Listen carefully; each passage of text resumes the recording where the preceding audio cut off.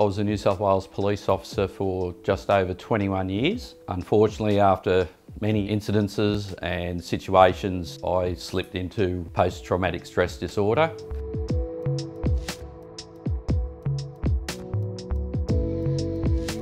Diving has assisted me with dealing with post-traumatic stress disorder by giving my mind something to focus on.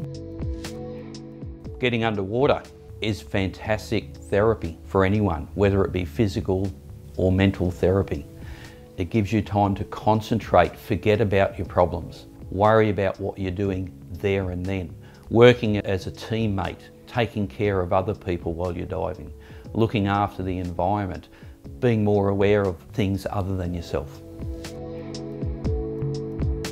Scuba diving for me is, personally, it's a way to meditate. In a high pressure job that I do, it's quite stressful at times, dealing with all different facets of life and all different people, walks of life. For me, it's an ability to get underwater and it's my meditation time.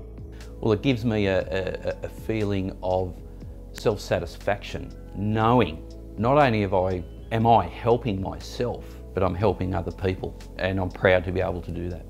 I get a lot of joy out of it in terms of mindfulness and a type of meditation, and I love to share that with other people. So if other people have that opportunity to sort of experience that weightlessness and that sort of mindful concentration on where you are and what you're doing at that point in time. I would definitely recommend people who have had post-traumatic stress disorder to consider the benefits of scuba diving. It can help and it can give you opportunities to do many other things.